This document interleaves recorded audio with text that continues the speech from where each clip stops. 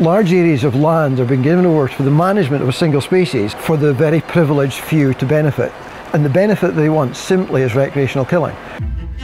The majority of the people that live here and their families have been here for generations. It wasn't just a job to them, it's a way of life for these people. The big challenge really is to manage our wildlife resources in a sustainable way. Our job is to sort of explain to people is what Scotland could be like if nature was left to its own devices.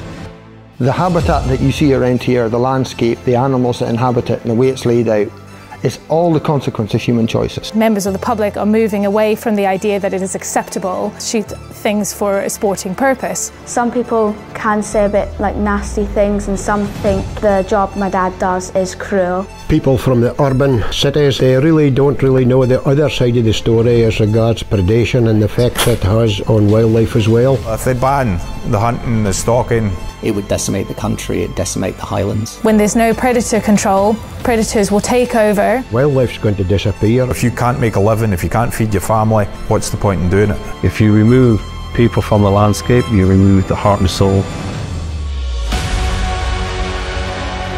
Do we have a war going on? There's always social change, there's tension. I know keepers has been threatened about it. Children were threatened with having acid tricked to their faces. The deer has played a big part in this area for people's employment. They are also a symbol of what nature means.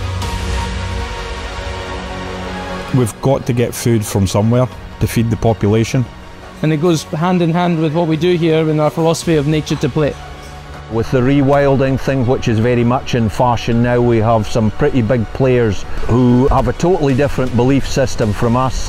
When government starts saying what you can and can't shoot, who can and can't shoot it, I have great concern. There is a lot of sort of neo-Marxist ideology attached to the whole land reform issue. The vested interests that lie behind the high deer populations, they're the villains. The end landowners, that's what this argument is all about. The Last Keeper. This film is not yet rated.